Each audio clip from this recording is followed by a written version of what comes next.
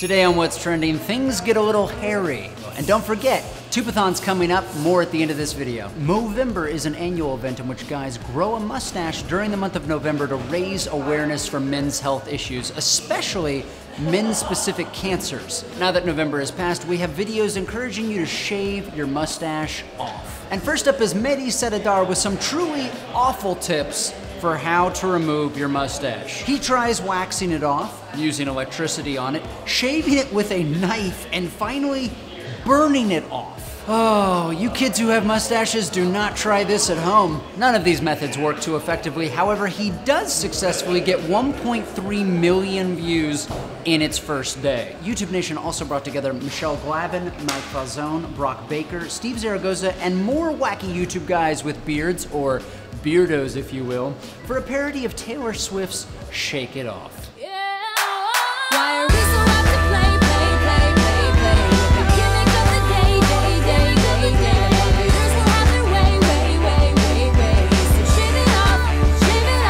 Michelle Glavin is, of course, best known for her portrayal of Miley in epic rap battles, Miley versus Joan of Arc. So did you or any of your friends participate in Movember?